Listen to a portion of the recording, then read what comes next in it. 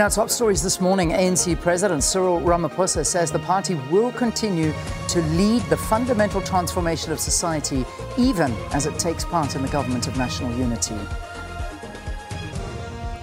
The JSC has chosen Judge Nolwazi Mabindla-Boqwana as the acting Judge President of the Western Cape High Court, the division Patricia Goliath. In international news, the United Nations has condemned the level of civilian casualties in the northern Gaza.